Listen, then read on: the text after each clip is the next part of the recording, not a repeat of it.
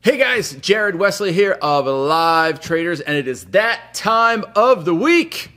It's lecture time, and this week's topic, guys, is who are you as a trader? You guys all think you're something you're not for the most part, and you're like, yeah, I think you've done a lecture on this topic. I've done a lecture on a similar topic, but today I've completely changed it up. There's only maybe one or two slides that are the same out of the 20 slides we're going to go through, so it's pretty much a brand new lecture. I encourage you guys to watch it because I think it's going to be a very eye-opening experience for you guys. You have people out there saying, oh, I want to make 200 grand a year as a trader, but you have a $2,000 account.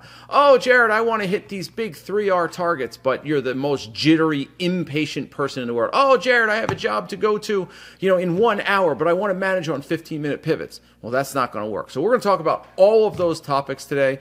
We're going to look at some charts as well, but basically this lecture about how to make you a better trader by showing you how to be a more objective person. We need to rid ourselves of the subjectivity and bring in the objectivity. It's going to take a little bit of experience, a little bit of practice, but it's worth it. It's well worth it, all right? Great lecture. If you like these lectures, click that like button, hammer that subscribe button. I'm Jared Wesley of Live Traders. Let's get to it.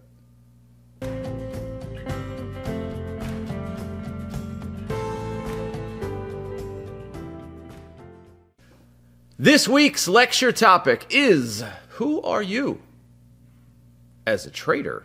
A lot of people think they are something they are not, and that's just a general, I guess, subjectivity we all have.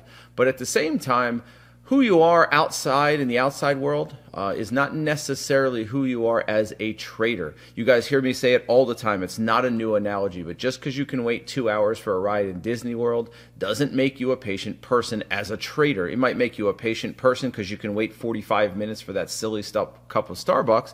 But as a trader, could be completely and totally and utterly different. So we're going to talk a little bit about that today, who you are, what's required to be successful, and really going to ask you some questions about whether or not you are this or you are that, what you think you are versus what you really are. And the only way to know that, obviously, is to go out into the arena. You can think you're something, but till you're actually in the arena, you know what I mean? Like the Mike Tyson statement, everyone's got a plan till they get punched in the mouth.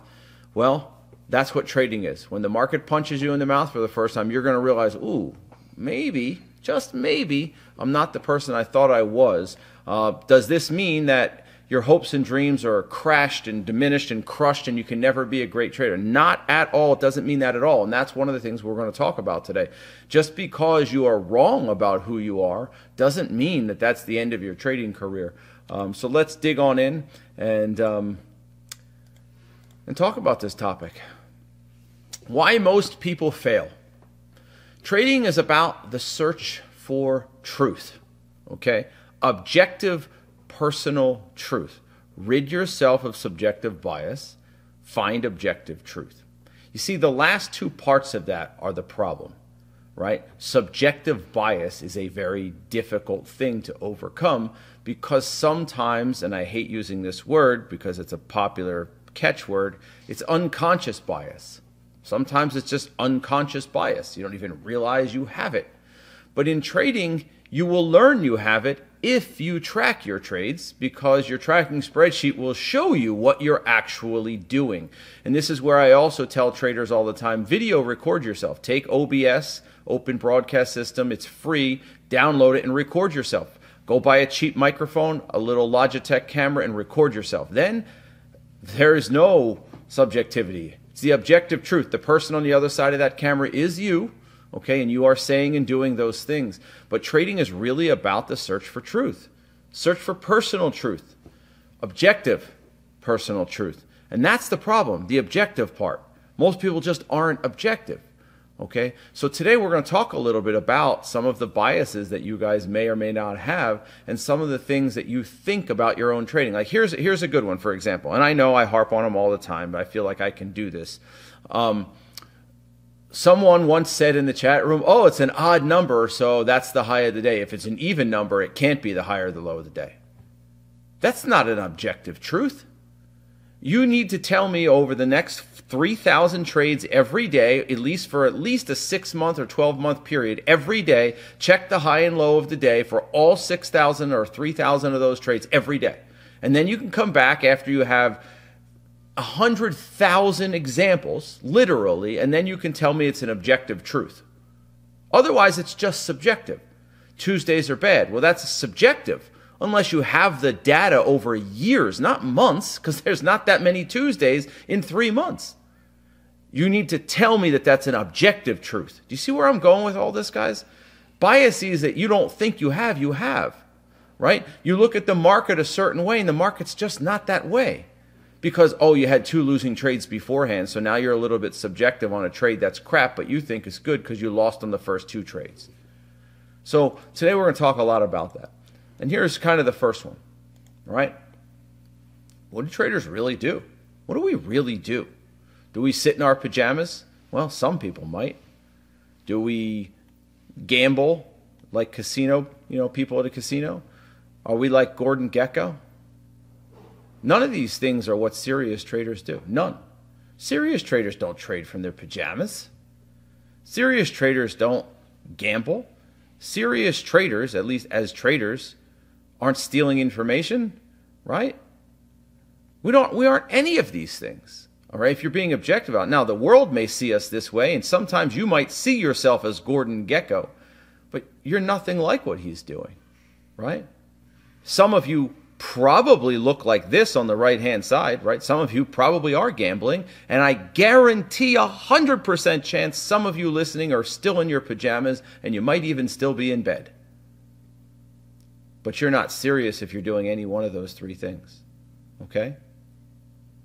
You're not serious if you're doing any one of those 3 things. So, you guys have seen this slide, all right? You've seen this slide from Professional Trading Strategies. What type of trader do you want to be? It's a great question. But when you answer the question, you have to understand what it takes to be that trader. Does that make sense? Like, there's a lot of different types of traders out there, right? There's a lot of different ways to make money in this business. But if you want to be a certain type of trader, there's considerations that need to be made. Personality traits, time constraints, capital constraints, intangibles. We're all a little bit different. Intangibles are something you might be good at and someone else might not be. Someone might be a very patient person. They might be a very jittery person. They might be a very angry person. They might be a very positive person. They might be a calm, easygoing person. They might be, ADHD. Okay? Might have the attention span of a gnat. I don't know. But you do. And this is where the objectivity is paramount, because if you're lying to yourself, you're going to lie to yourself about who you are, and that's going to change what type of trader you can be, right? So some people will come in and say, well, I want to be a trader that trades 2 hours a day and manages on 15-minute pivots. Well, what might possibly be an issue with that?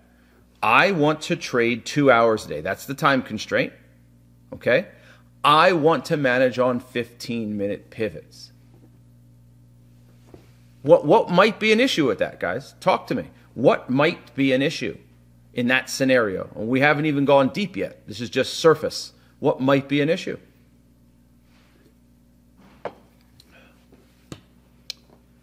Talk to me. I want to trade 2 hours a day, and I want to manage on 15-minute pivots. Exactly, Ryan. 2 hours is not probably enough for 15-minute bars, right, Jacob, side of rice? Rouge, that could be very difficult. Sure, for some trades that's going to work, but for a good number, a large portion, call it 50% of your trades, 2 hours isn't enough. I mean, let's talk realistic here. Let's say you want to take buy setups. Well, you're probably looking at least 5 or 6 bars, correct? 3 bars up, 2 or 3 bars back, 5 or 6 bars, 15 minutes. You're already at an hour and a half before you've even entered the trade. You're already an hour and a half before you've ever entered the trade. Hasn't even pivoted yet on your management, and you're already an hour and a half into the day. So that just doesn't jive with what you want to be. with the type of trader you want to be. It may jive with your personality, 15-minute pivots. It may meet your capital restraints and intents, but it doesn't meet your time constraints. If you have somewhere else to be, or you have to go after 2 hours, then you simply cannot use that type of approach. Okay, let's go back to the drawing board, be objective again, and figure out what we need to do to sort out that 2-hour time constraint that I have, and then I can work backwards from there. All right, maybe 5-minute charts, maybe all or nothing. Why all or nothing? Well, maybe I can still use 15-minute charts, but instead of pivots, I can use all or nothing because I can set a bracket order and leave. Literally set it to sell at the end of the day. Okay, now I've overcome one of the issues, right? So you need to think about these considerations when you're a trader. Let's be honest, guys. Come on. Let's just talk like adults. Did any of you actually do this when you started trading? I'm raising my hand right now. I didn't. Did you think I looked at, oh, wow, this type of management with this time frame wouldn't really meet this constraints I have before I have to go back to work, and oh yeah, I'm super jittery, but 15-minute pivots, they'll work. I didn't do any of this crap. None of it. So this is why I'm so strong about it with you guys, so that you can at least shed some light on things that maybe are holding you back from being more successful. And I'm not just talking about management. I'm talking about your whole approach to trading, right? Capital restraints. Example. I want to average, hypothetical, I want to average 7 trades a day. Okay.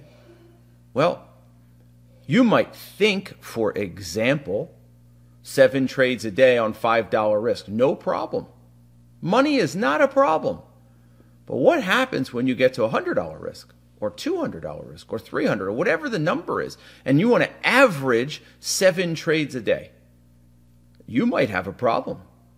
You might have a buying power problem, especially if those 7 trades are large management trades where you're looking for 3 or 4 hour targets.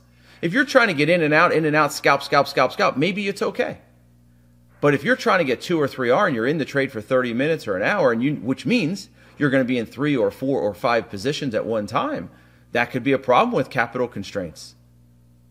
It's an issue. Another capital constraint. Yep. I figured it all out. To replace my salary, I need $150,000 a year. Okay.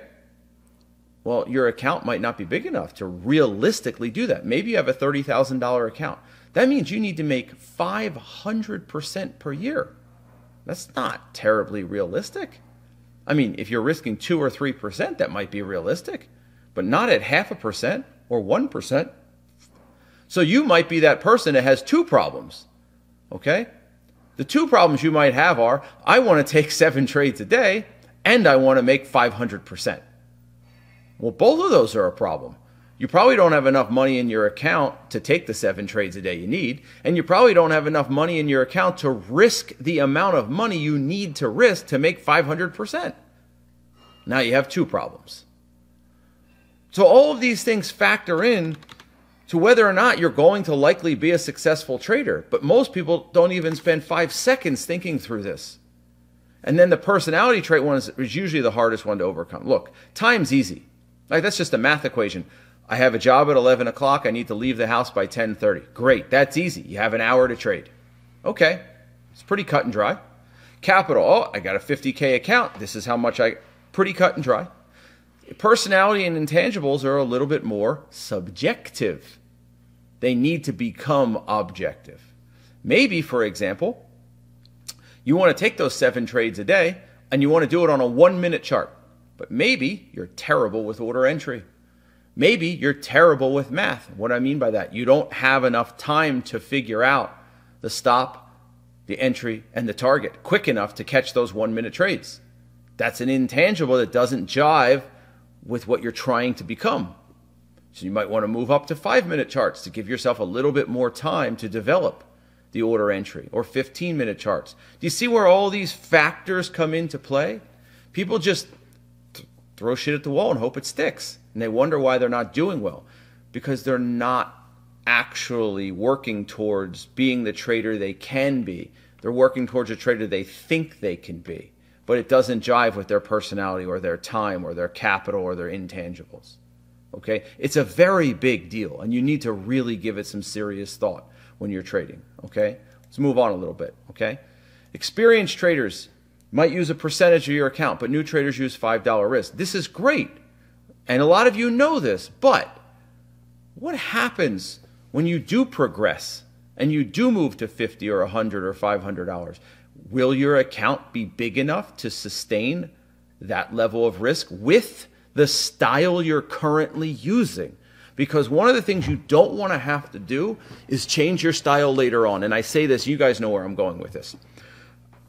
Sometimes the trader will say, yeah, well, it's only $5 risk. I'll say to them, well, geez, that stock's very illiquid. It only does 200,000 shares per day. Yeah, but I'm only trading $5 risk. It doesn't matter. Well, what if you're on $5 risk for 6 months, and then you move to 10, then 20, and all of a sudden it's been 2 years and you're so used to trading 200,000 share stocks, but now you're doing $300 risk. You can't trade those stocks anymore. They're too spready, they're too whippy, they're too illiquid. But you've taught yourself to trade illiquid stocks for 2 years. Start how you want to be later on. Does that make sense? Trade liquid stocks from day one. Don't trade those crazy spready stocks. Get in the habit of doing the things you're supposed to be doing now so that later on you don't have to make any other adjustments. It's hard enough, this business. You don't want to have to make these adjustments all the time, right? New traders, spend a couple weeks on paper, go to small risk, all right? Work your way up. Why do we work our way up? I know it sounds so stupid and obvious. We work our way up for 2 reasons. One, so you don't lose money unnecessarily, right? That's the number one reason. I would tell the same thing to Jeff Bezos. Start small. 2, you're learning so much about yourself during this process, and guess what? It's cheap. The education is cheap. If you risk too much money, the education could be very, very, very expensive, and a lot of you have found that out the hard way, okay? Frequency. Some trades may be successful, but only happen very rarely, right? You can overcome smaller risk levels with higher frequency. Where am I going with this? This goes back to what type of trader do you want to be? For example, I'll look at Ollie. Ollie doesn't take that many trades. We've done a good job here. After mentorship, he's increased frequency a little bit, but probably not exactly where you want to be yet. So for example, if you take 1 trade a day, 20 trades a month, well, let's roll it back. Okay, Jared, this is the trader I want to be. I want to be a trader who averages 20 hours a month. I'll give myself 1 month of year vacation, so I need 220 hours a year. Okay, well, how many trades do you take? 1 trade a day. So you're going to take 220 trades, and you want 220 R. You want basically a 1.0 expectancy. You're basically God. Yes, you're basically the Wilt Chamberlain of trading. You're the Wayne Gretzky of trading. No, to go into this business with that level of expectation is absurd, and it's a recipe for failure. And then that's why one of those slides a couple slides ago, this is the reason most traders fail. Let's go back real quick. Let's go back. Trading is about the search for truth. Objective, personal truth. Well, to know that you need to be the Wilt Chamberlain, the Michael Jordan, Wayne Gretzky of trading is not a realistic goal. You might become that, but to start off with that is craziness. Don't you want to be able to make some mistakes and still hit your goal? Yes, the answer is yes, because we know we're not perfect.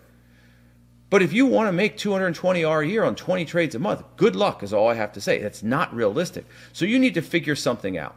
You either need to say, okay, you know what? It's not about the R, Jared. I need to make $220,000 a year. Well, now we can work with that. Because now we can say, all right, well, maybe on 20 trades a month, we can get you to a risk level that's acceptable enough to hit that target with a lower accuracy, right? A lower batting average, a lower Sharpe or win-loss ratio, right? So now maybe, just hypotheticals, guys, maybe you only need to win maybe 7 R a month. Maybe you only need 7 R a month. Well, that's okay. That's a 0.33 expectancy. Well, get your risk level to $3,000 and boom, now you're hitting your $220,000 goal. I'm not saying you're starting there, but now you have a realistic, reasonable path to that goal. But now we have to go and wind it back. Do you have an account large enough to risk $3,000? Now remember, you're not there yet, but someday you want to be there. Is your account large enough to do that? No, it's not. Okay, well, now we have to go back to the drawing board again. Okay, how do I make $220,000 in 2 hours a day, managing on 2 all or nothing with 1 trade a day? Oh, shit. Well, you come and you're like, 1 plus 1 doesn't equal 2 anymore. So something objectively has to change. You either need more trades or higher risk, but we know you can't do higher risk because you already said you don't have an account big enough. So now we need a higher frequency. Can you go from 20 trades a month to 30 or 40? Do you see where I'm going with all of this, guys? Now, I consider it to be obvious because I've been doing this 20 years, but to a new person, they're not thinking about any of this stuff. How do you get from where you are to where you want to be? And is it reasonable? I don't mean perfect. No one's perfect.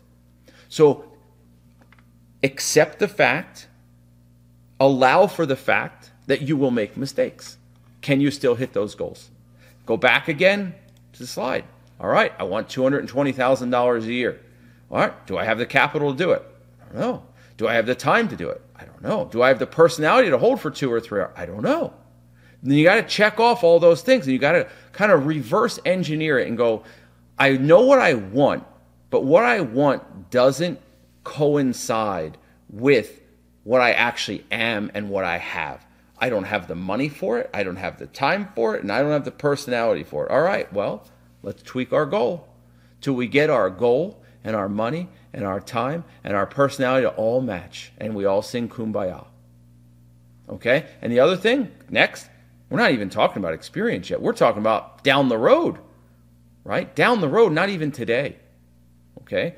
So once traders are beyond the point of discipline problems, larger risk amounts are less dangerous. And then you can start looking at, you can overcome smaller risk levels with higher frequency. You can reverse that. You can overcome lower frequency with higher risk levels. But that's down the road. Okay? It's like any business, right? If your restaurant only has 10 tables, you're not going to have $25,000 revenue. That's right, unless it's the finest restaurant in the world and it's $1,000 a table, right? Where it's $500 a head. But you're right, Ollie. Unless you're in that fine dining experience, Nobu or something like that, or what is that, Jiro in Japan or whatever, you're not getting there. So now you have to rework. You have to rework something. You either have to add more tables to the restaurant or increase prices on the menu or both. And then, or work backwards, open a second location. Simple math, right? So anyway, do not make our unit decisions during the trading day. This is kind of a little off topic from what I was talking about. There's no such thing as a great play beyond how great is defined in your plan. No one trade is no better than another trade. It's not, okay? The idiot always thinks things are great in the heat of the battle, okay? Oh, that's a great idea. I need to take it. Let's take a step back, okay? Now, guys, PTS. There are lots and lots and lots and lots of different ways to get to the same goal. Now, patterns have different expectations is the main point of this slide. This slide isn't about what a pattern is. Here's a buy setup. Here's a wedge. Here's a turnaround bar. Here's a breakout. Here's the 3-way. It's not about that. It's understanding the expectation. Guys, what's the expectation on a breakout? What type? One-word answer. What type of pattern is a breakout? What type of pattern is this?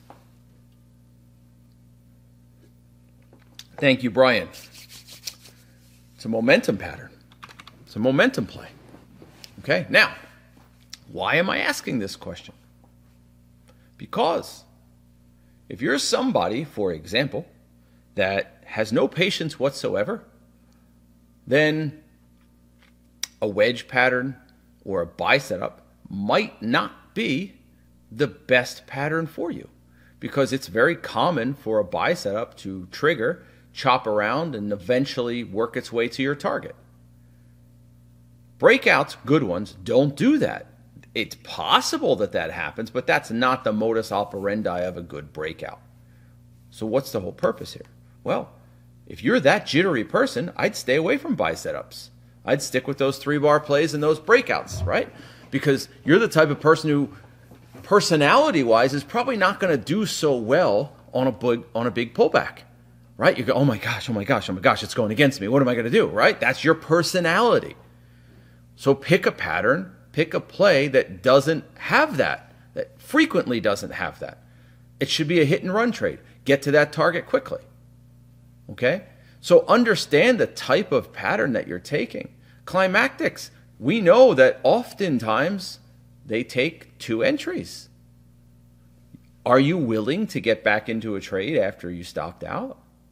If you are, then maybe a climactic is for you. Climactics are wild and whippy. Are you okay with that? And then, hold on, we're not done. What if you're okay with that on $50 risk, but $5,000 risk scares you? Okay, hold on. We got to wind it back now. Remember, we talked about personality traits, time constraints, all those types of things, frequency. Well, now you have a problem. Now you've been trading climactics for a long time, and you feel comfortable until a certain risk level happens. Now you're like, yeah, that pattern scares the bejeebies out of me because I know what slippage is like on a $100 risk. Imagine what it's like on a $1,000 risk or $10,000 risk. I don't know if I want to take climactics anymore because they're so wild and whippy. I was okay with it at 100, but now, oh my gosh, I took a half-hour slippage on it. Do you want to have to go back and recreate how you trade after 3 years or 2 years? Probably not. So know that if you choose to trade parabolics and climactics, that this is a wild and whippy pattern. And you know someday the goal is to get your risk from $5 to $5,000 or $10,000. That's the goal. Understand, I know you could be objective or subjectively saying, yeah, but I'll be ready by then. That's what most people will say, but I'll be ready by then. And maybe you will, maybe you won't. Only time will tell, right? But these are things you need to consider. The level of slippage you could take on parabolics, the sheer infrequency of parabolics. They just don't happen that often. So if you choose that pattern, you have to understand that your frequency is going to be low, and it's going to be wild and whippy when you do take them. Understand the expectation, because every pattern is different. And how does that meld or mold into your personality and your time and all of those things? Okay? There's just a lot of things to consider when you trade, and most people just don't. They're like, yep, going to be a trader, threw some money into an account, YOLO. I wish I were joking, but it's extremely common. Okay? You do, Martin, but let me give you an example. You're correct, 100% correct. You have to condition yourself to that level. But as we talked about before the lecture, remember right before the lecture we talked about $10,000 and $20,000 risk? Certain patterns are more challenging. It's hard to get those kind of shares on a breakout, right? Because when it breaks over this level, they usually rip. Well, you're going to have to start anticipating more and more and more and lower and lower and lower getting into them, because you're not going to get filled over that number, right? Same with a parabolic. It's much easier on a buy setup, right? They don't explode like parabolics or breakouts. You see what I'm saying? So while, yes, you're correct, we all need to condition ourselves to get to that level. There are some patterns that are more and less conducive to certain levels of risk. And on that note also, I'm going to use Cliff, and I think he won't mind me using him. Cliff is one of the best traders you'll ever meet. The guy reels off $200 a year like it's clockwork, chilling out, okay? But he did $500 risk for 5 or 10 years? I don't know, a long time. Why? He wasn't ready.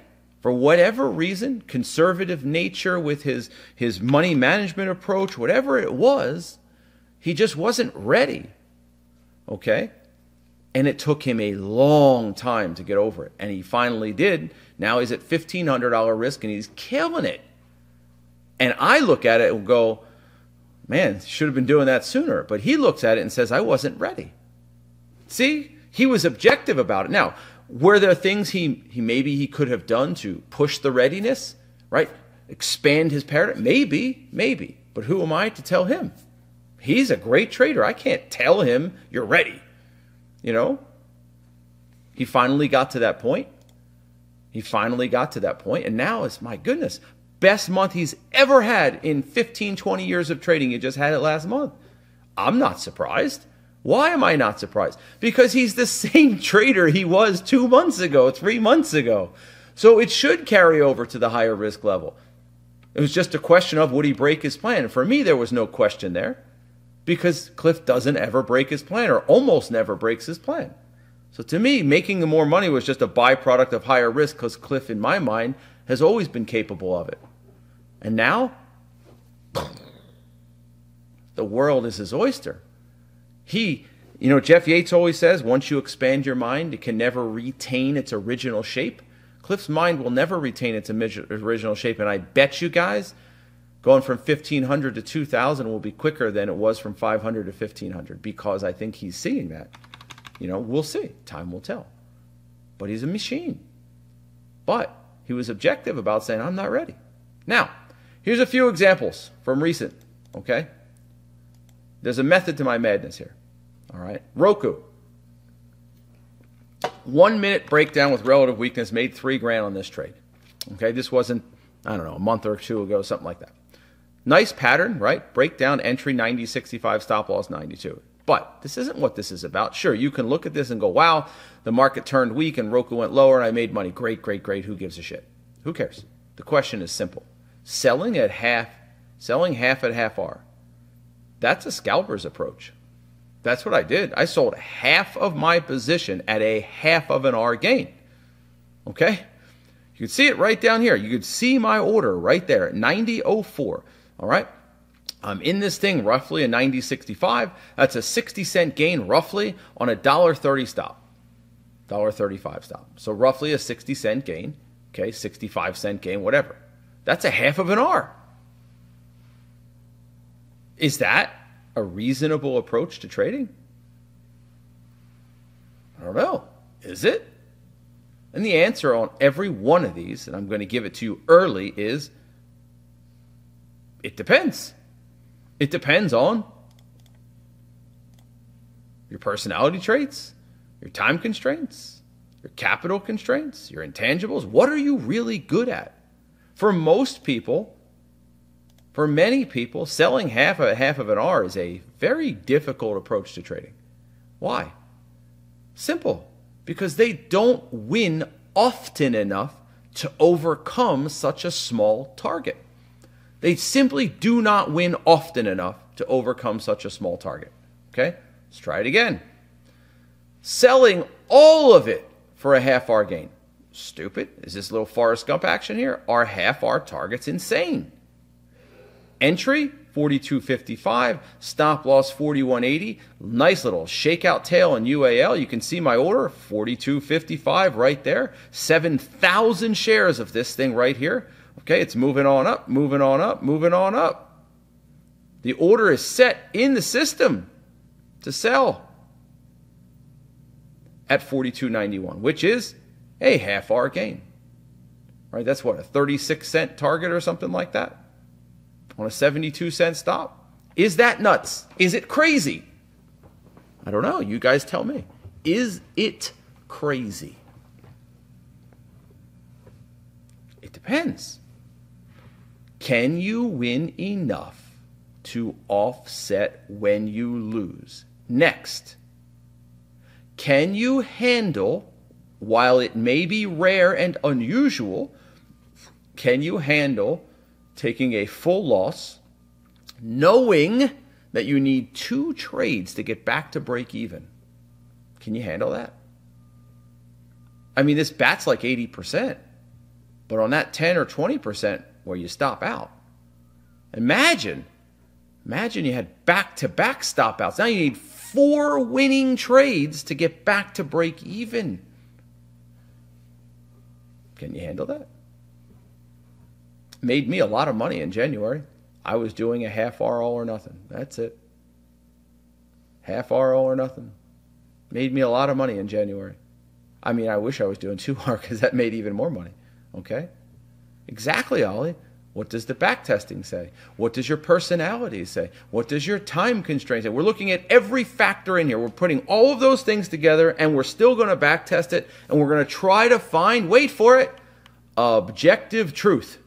That's what we're looking for. I don't want subjectivity. I want to know the actual truth. I don't tell me what you think. Show me what the numbers say. Okay? Tesla. 2-minute, 3-bar play. Pretty nice pattern. $5,000 gain on Tesla. R1R target's insane. You guys see where I'm going with this. I'm slowly moving in a direction. Slowly. Selling for 1R. 1R all or nothing. Is that nutso? Is that crazy? I don't know. What do the stats say? What does your personality say? What does your time constraints say? What does your tracking spreadsheet tell you? How do you feel when you're doing it? I don't know. I'm not you. I'm not you. Okay? Right. The comment that somebody's making is it works as long as your batting average is high enough. That's true. But, Antoine, can you have a high enough batting average? That's the question. It's a $64,000 question. Can you have a high enough batting average? Are you a good enough stock picker to make 1R work? Goes back to, again, what's the objective truth? What are the stats telling you? Okay?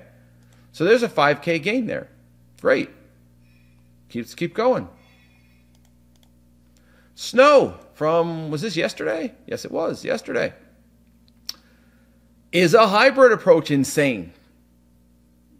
This was a very nice pattern, 173, a 3-minute 4-bar play. I mean, it's just a beautiful pattern. Okay, I don't know why this is, stop loss is so off there. I apologize. The stop loss is actually right here, so my apologies there. But nonetheless, not the point, okay? I got a late fill. This stock did eventually work, and this thing went down to like 166. Just kept on going and going and going, okay? That hybrid approach in this case was half at 1R, half at 2R. Half at 1R, sell, move to break even on the stop loss, sell the back half at 2R. Is that insane? I don't know. What do the statistics say? Okay. Next. What about this? Meta 2-minute buy setup. Gave it extra room. I gave this trade a lot of room due to market conditions and almost stopped. It held 481 with 22, then ended the day not at target, but still up 3,200. What's the question I'm going to ask? The question I'm going to ask is this. Are you prepared to hold a trade all day? I did. Are you comfortable waiting 3 to 4 hours for a target? It goes back to the time constraints. Do you have a management that you can literally place a bracket order, set it, and walk away from? If not, then that management approach doesn't meet your time constraints. This buy setup literally lasted all day. I exited at 3:45 p.m. Do you have that kind of time? I set a bracket and walked away. Right? I did. I set a bracket and walked away. Okay? Yeah, comfortable with it, but don't like it. They're two different things. As long as you're not breaking your plan, right, Brandon? That's all that matters. But some people, let's be honest. Look, come on, guys. Let's talk like adults for a second. You know you've done this before. You set your bracket order and you go and you leave for work, and what do? You pull out this little device called an iPhone, cell phone, and you're looking at it. You're looking at it. You're looking at it. Oh my gosh, well, you're supposed to be at work right now. You're supposed to be doing other things. Yes, exactly right, Sophia. Exactly. They stress about it. They're out there having lunch with their kids, and they're literally, instead of enjoying the moment with their family, they're thinking about the stock and trade that they're in. You don't want to do that. So you need to understand personality-wise, can you handle that? Or you might have a rule by, I don't know, say 11 o'clock. If it doesn't hit target by 11 o'clock, I hit market and walk away. Maybe. Okay, now let's take it one last step further, one more. How would you react? Okay, if your trade hit target but didn't fill you, then what's your reaction? Printed 300 shares, none of which were mine. Then what is your reaction? What's your reaction? Can you handle that, or are you going to explode? All of these things, again, to be fair, are things you might not fully objectively know until you've experienced them, okay? Until they happen to you. Like I always used in the chat room, I said, nobody cares until it comes knocking on your door, right? Well, what happens when a stock goes right to the penny, at the penny, on the penny, and then boom, doesn't fill you? Exactly. Punch the monitor, throw the mouse. Cry, that's okay. You're not destroying it. You got to figure out, how can I mitigate this? If you're that person, maybe set a bracket and truly walk away and don't watch it. Don't look at it. Okay? Yeah, mad for a second, then indifference happens. I'm mad for more than a second. But that's $5,000. Right? I'm mad for more than a second, but you have to cope and understand. Maybe my risk is too high, or maybe this approach isn't for me. So, the key is this. Know thyself. Having a trading plan that is conducive to your personality style is crucial. Do not ignore it. Most traders chase money without ever giving thought to personal. Here, let's just put this in freaking pink. Let's do this. Let's underline it. Let's italicize it. Let's read it out loud together. Most traders chase money without ever giving thought to personal strengths and weaknesses. It's possibly the single biggest reason traders fail. Lack of a trading plan that fits them. And that's the key part. Not lack of a plan that fits them. Okay? Important points. Track all your trades. Make sure to have a column that includes actual results versus trading plan results. Try not to adjust your plan too often. Those little increments are fine. Adjustments are fine. One bad month of trading does not equal a bad trading plan. And a lot of people feel like they do. I've seen a lot of traders. Jared, I lost 6R last month. I have a bad plan. Well, one, did you follow the bad plan? Okay, and it may not be a bad plan, right? Trading plans only work when they're consistently followed over long periods of time. We're odds traders, so let the odds play out in your favor. Trust the plan. And Ollie tells you guys all the time, variation is a process killer. Variation is a process killer. You keep changing a little or almost following your plan here and there, it's kind of hard to know what's really actually happening. Okay? Considerations. Realistic time it will take to succeed is 1 to 3 years. Plan for it. Plan for it. Okay? Don't think you're better or more prepared because of prior success. You're not. You're not. Some things might present themselves, like Ollie, for example, is very analytical and he's put together some really wonderful spreadsheets. So that has helped him, but he still had to learn who he was as a trader.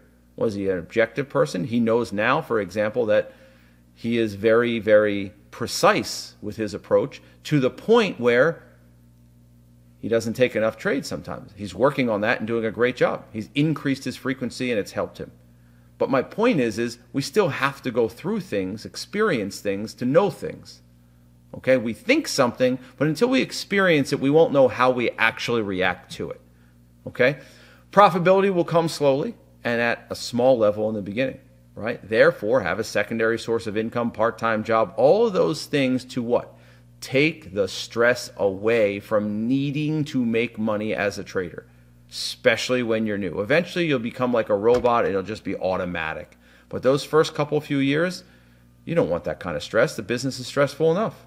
Okay? And this is one I don't think people spend enough time. Expect to make mistakes. I know people go, Jared, that's a negative attitude. It is not a negative attitude. Expecting to make mistakes? Yes, it's going to happen. To my knowledge, I don't believe Tom Brady has ever had a game where he's had a perfect game. And I don't mean a perfect passer rating. I mean a perfect game where he was 30 for 30 throwing the football. I don't think it's ever happened. What does that mean? There's a few mistakes, whether it's a teammate's mistake or his mistake. Mistakes were made. They did a lot of great things, but you're going to make some mistakes. For me, today, I had a down day today, but I had 15 of 16 up days. 10 days in a row up. I'm going to have a down day. I'm going to make a mistake or take a trade that doesn't work. Oh, well, So I'll be all depressed today. No, I should be like, hey, reversion to the mean. That's it, right? Inconsistent will be normal in the beginning. Our goal is to fix that and become consistent. Feeling the roller coaster will be normal in the beginning. Tell me I'm wrong. You guys have had days where you had the best weekend ever because Friday was a great trading day. You had the worst weekend ever because Friday was a minus 3-hour down day. And it literally ruined your whole weekend. You'll get to a point where it just doesn't matter. By the time you close your platform down on Friday, good day, bad day, the weekend's totally separate. But when you're new, 2 bad days, Thursday, Friday, or just Friday could ruin your whole weekend. That's a novice approach, okay?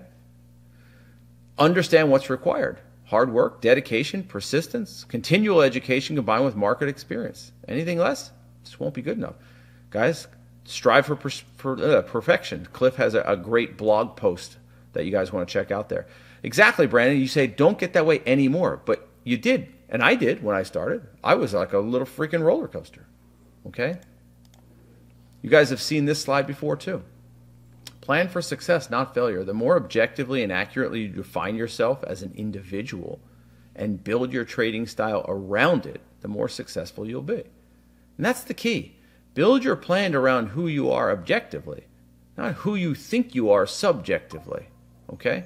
Remember, outcome goals without process goals are just pipe dreams. That, I use the same analogy every time I do this, okay? It's the Lamborghini on the wall with no job. It's the Lamborghini on the wall with no process to own it. She's like, yeah, I think I want that someday. Well, how are you going to make that happen?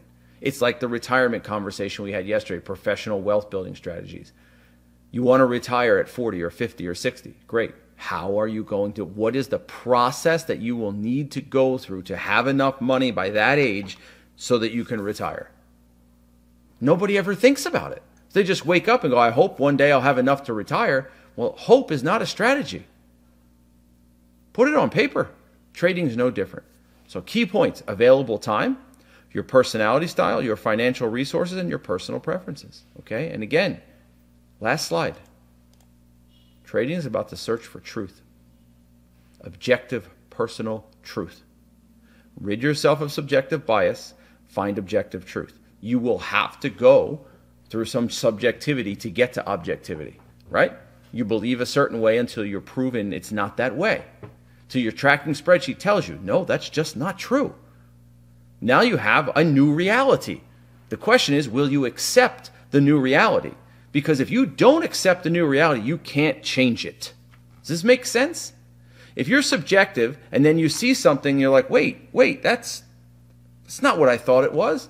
But if you're still in the denial phase, you're not going to be able to change it. And that change is the progress needed to become a successful trader.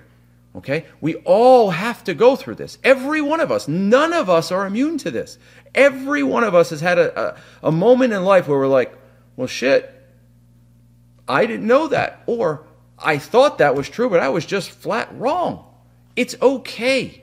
There's nothing wrong with it. In fact, it's a good thing. It shows progress. The fact that you're willing to say, I was wrong, is progress. And now we can make meaningful change to help become a better trader, more successful, more profitable, hopefully. Right? So this is what it's really all about, the search for personal truth. And it has to have some level of objectivity. And the way to get there is to track your trades, videotape yourself trading, take notes, go back and re-watch it, take notes on it, have other people watch it, talk to an accountability partner, get a trading buddy, do all of those things so they can say, hey, look, I know you thought this was good, but let's review it. Let's talk about why you feel that way and how you got to that decision to take that buy setup that really wasn't a buy setup. How did you come to that decision? Let's talk about it so that next time when you're in the same position, you'll think differently. And then by doing so, you'll be a little bit more objective. So I hope that makes sense to you guys. It's a very deep topic, but a simple one at the same time. right? There's a lot of introspection that takes place, but the broad concept is simple. We need to be better at our process so that our outcome goals will be greater. All right? So, hope you guys learned enough to become better traders. I hope this lecture will help you guys be more profitable. I'm Jared Wesley of Live Traders. We'll get back at it again next week.